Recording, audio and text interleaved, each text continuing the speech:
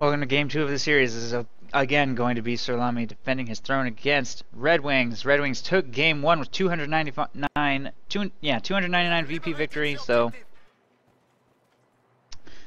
apparently he's going to be trying a similar strategy this game, Luftwaffe Supply Pio Spam, which is very old school.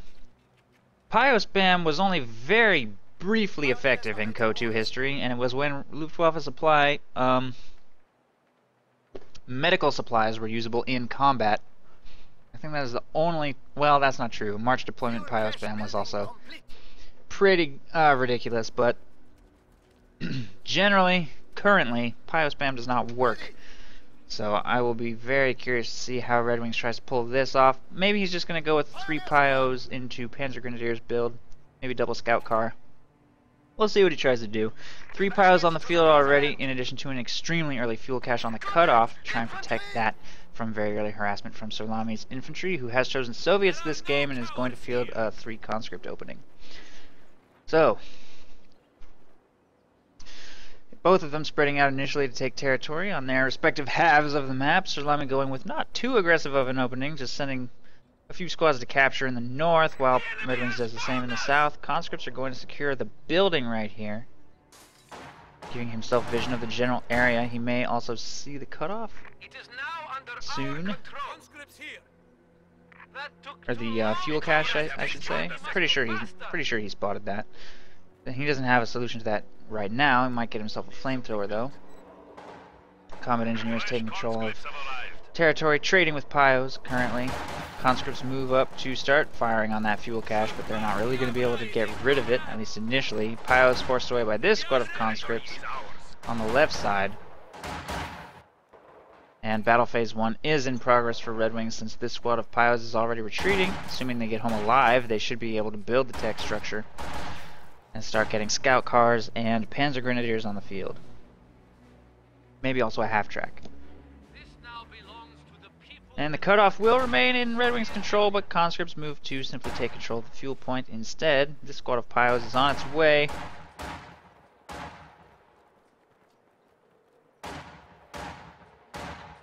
Maybe try and do something against something. If they catch that squad building the sandbags, I don't know. I have no idea how RedxWings can try and salvage his current situation. Oh, with an early flamethrower. Flamethrower completes for that squad of Pios, and he will force conscripts out of the fuel point. Start getting it back under his control. Green cover being built here in the middle, here on the munitions. Early flamethrower on this squad is just going to try and get the fuel point recaptured. This squad grabbing the strategic point back, and the tier 2 will complete. RedxWings going to field a scout car. Going with scout car first, probably Panzer Grens next. Sirlami does not currently have access to AT guns. It's just gone with 4 cons and let his manpower float from there. Up to 500 now, while he waits to get to 2 CPs and start fielding some sort of doctrinal infantry, I assume. And it looks like the fuel cache will finally be destroyed just by massed conscripts here on the cutoff. Although he does have a flamethrower, he's retreating to tech, I believe, and Pios are going to start working on territory in the north. Flamethrower finds some wounded conscripts here. RedxWings trying to get into close range for the MP40s. This current formation he's in is going to make him do not much damage. RedxWings is simply going to retreat. More green cover being built by Sirlami on the cutoff and fuel. He will move into the retreat path of these Pios and try and pick up an early wipe. The scout car making its way towards the south to maybe try and push those conscripts around and save that retreating squad of Pios as they cross the road. But it looks like they were going to get away anyway. Scout car moves up and starts bleeding the conscripts, and Sirlami will react to that by maybe purchasing... Nope, no anti-grenade research yet.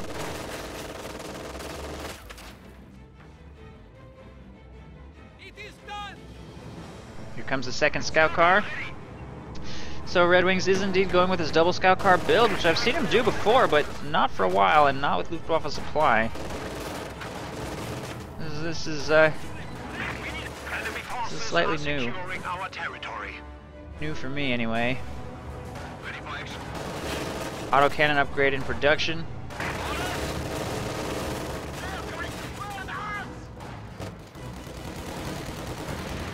Flamethrower working on the Pyos.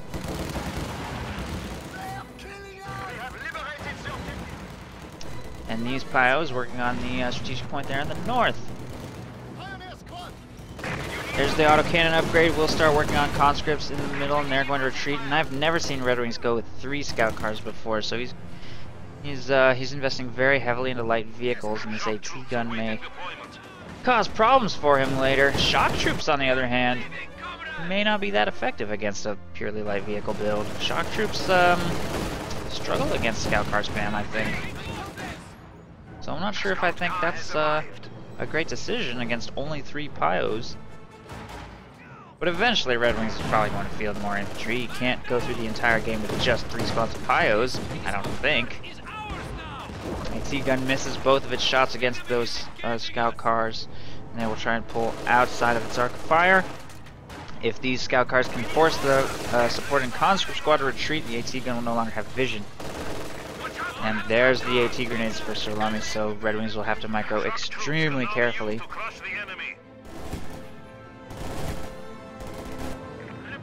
Our scout cars will probably be destroyed. And there, finally, are the Panzer Grenadiers, which RedxWings, I assume, is purchasing as a reaction to the AT gun. Autocannon scout car moves up to try and push those. Wow, look at that autocannon damage. That just wrecked that shock troop squad. The enemy is taking what we have secured.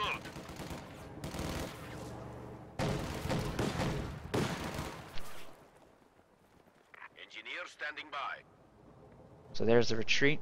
They were really clumped as the scout car pushed them into a tight clump around that corner, and the autocannon AoE brought the whole squad down to half health in one burst.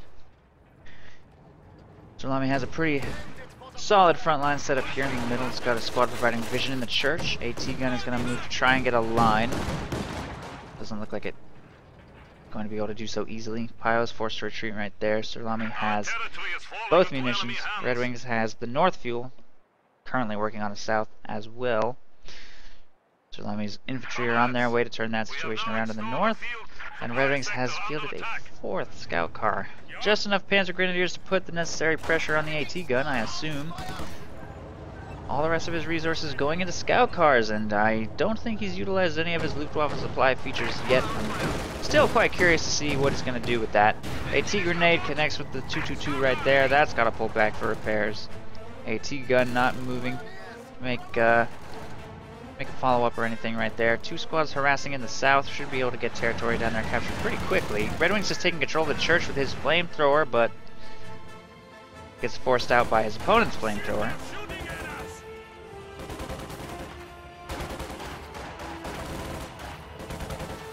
Panzer Grenadiers trying to engage from a distance outside of flamethrower range. And the scout cars, which are still at full health, moving to try and support in this engagement. They will spot the AT gun over there on the munitions, so they're rotating here towards the middle where they can apply damage a little bit more safely.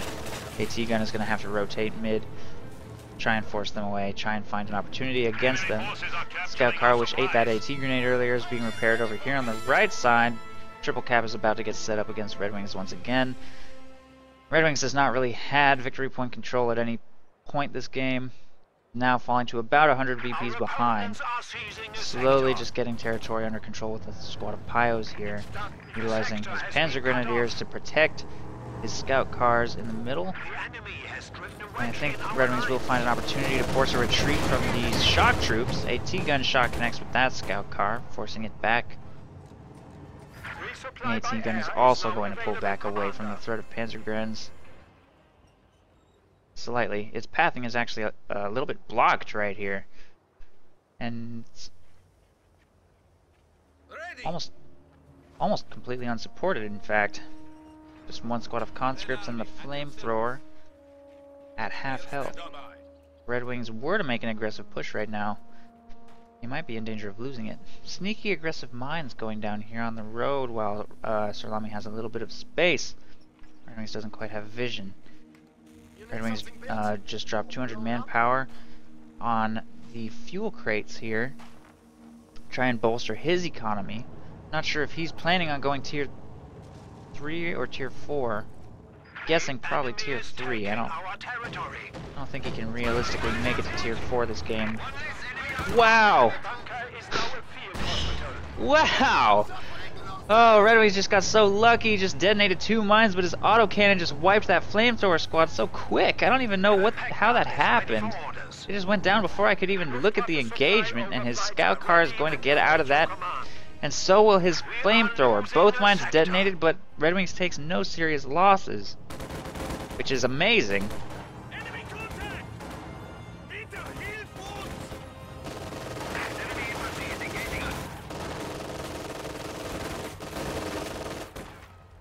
You know, baby nihilist, I've thought about changing my casting overlay. I thought about maybe putting my camera over on the left where these notifications are, and then just covering up the timer with, like, I don't know, something else. Because who cares about these stupid notifications anyway, right?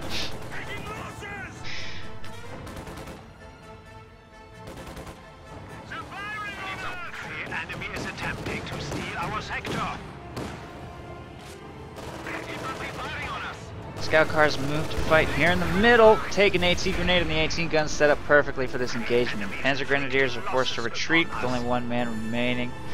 And that will finally be one of RedxWings scout cars destroyed. He has 100 fuel stockpiled. Oh no, he just got engine destroyed by that second AT grenade.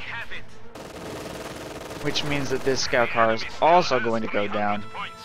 Unless RedxWings mount some sort of miracle rescue. Which it is not. AT gun snipes it. And 2 scout cars go down just like that.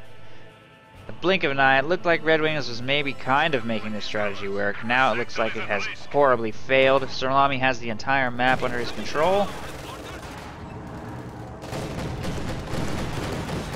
And unless RedxWings can pick up some sort of miracle wipe here or there, I don't know if he's going to be able to recover this game. Autocannons working on those conscripts force a retreat. Pios with a minesweeper over here on the right side are going to repair that scout car. More Pios trying to get control of this territory. RedxWings has fielded an AT gun of his own, which may have been manpower he couldn't afford to spend. Sirlami has gone counterattack and is floating manpower for what I assume is a B4 and possibly KV1 once he makes it to 8 CPs, which is taking a while. Sirlami floating quite a bit of manpower as he waits. But he's under no real pressure to spend his current float. Has excellent map control.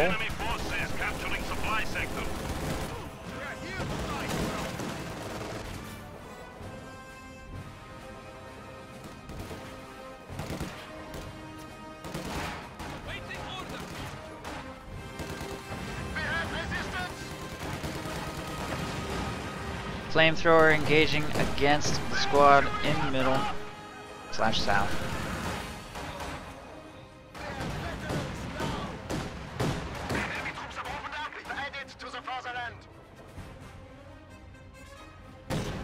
And they will get away. The squad of Pios also forced away by conscripts in the north. Pioneers moving to get control of that fuel. Panzer Grenadiers standing by. Shoots in here. Ready for action. And so far, RedxWings doesn't seem like he's making any progress anywhere. Battle Phase 2 has completed. And the fact that Sirlami has not teched and fielded some sort of decisive unit like anything, T-34 or T-70 or something, to try and seal the game, is giving RedxWings a little bit of extra time to maybe get a Panzer IV on the field, maybe try and make something happen with that.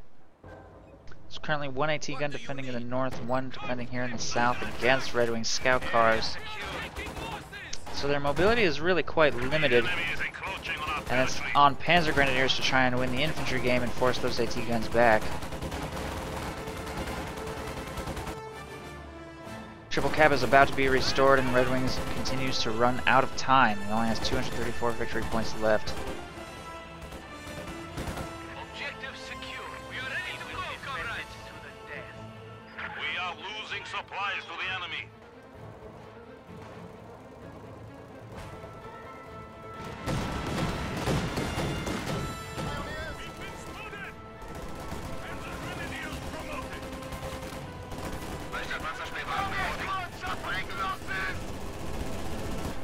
Our opponents are seizing a sector. Ooh, unfortunate flame burst right there. RedxWings will be forced to retreat out of that engagement. Panzer Grenadiers working on the south fuel.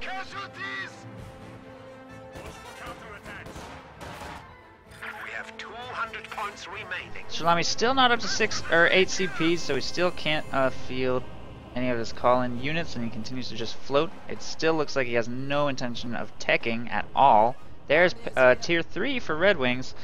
He will have a very brief window of opportunity to try and turn the games around somewhat once his Panzer IV hits the field. And the fuel crates he dropped for himself earlier are going to be the only reason I think that a tank is even about to hit the field.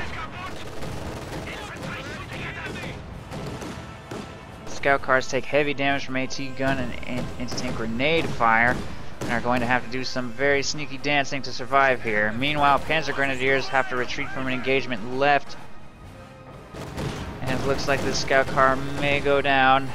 Pyos are on their way to try and clear the gun. Scout car gets around a hedge just barely in time.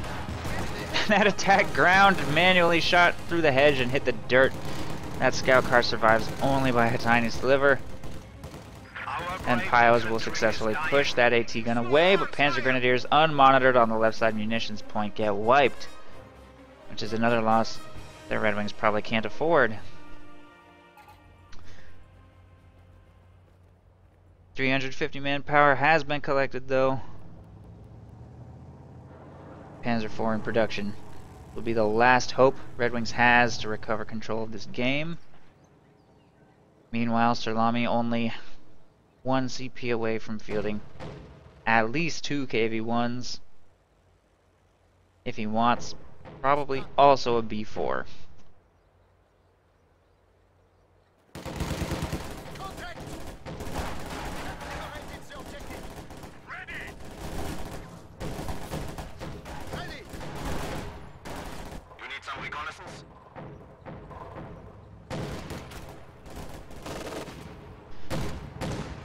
Pyos forced to retreat there in the north. Scout car forced to retreat as well. RedxWings still triple capped. He has only 100 VPs remaining. He won game 1 with 299 VPs, so Sirlami definitely has faction selection unless RedxWings makes some sort of amazing comeback with his Panzer IV, which is hitting the field now. Another scout car just went down here in the north to a T-gun fire. So RedxWings' original build of 4 scout cars has been reduced to only 1 remaining. This one engaging against shock troops right here, working on it to the maximum possible extent. Panzer IV looking for an opportunity here in the middle, chasing that squad of conscripts hard. Goes for a crush maneuver on that conscript squad, almost nails it. Shock troops being forced to retreat right there. The Panzer IV is in the retreat path. Here comes the KV-1, and RedxWings will have no choice but to either retreat or lose his tank right here. Another AT grenade bounces, but the third one penetrates, and that Panzer IV is definitely destroyed, which means, in addition to the loss of his scout car, that RedxWings has definitely lost this game. I don't think there's anything he can realistically do to recover it, and he will concede. 19-minute victory for Sirlami, who will also secure himself faction selection going into Game 3.